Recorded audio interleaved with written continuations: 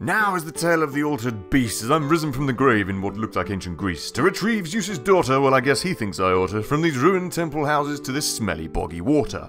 Now I'm a badass buff man kicking bears in the bollocks, and with just this wee old jockstrap I expect I'd bet he swallocks. But with buff man milk transform I can turn into a beast, and I'm taking down this wizard's blob each farty piece by piece. I decapitate a snake and then I kick apart a wall, I turn into a dragon then I look in Zeus's ball. Now I'm deep inside a cavern and I turn into a bear and I kick a few more asses, I'm a badass, I don't care.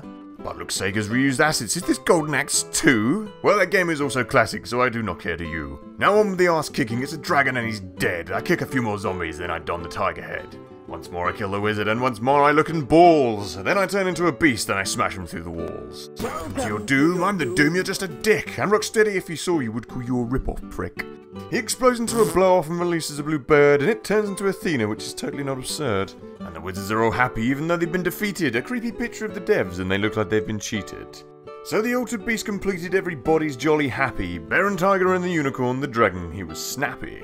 Then we all go down the pub and get blind drunk and down some pints. Then we engage in bestiality, cause Zeus said it's alright. Boom! Thank you and good night.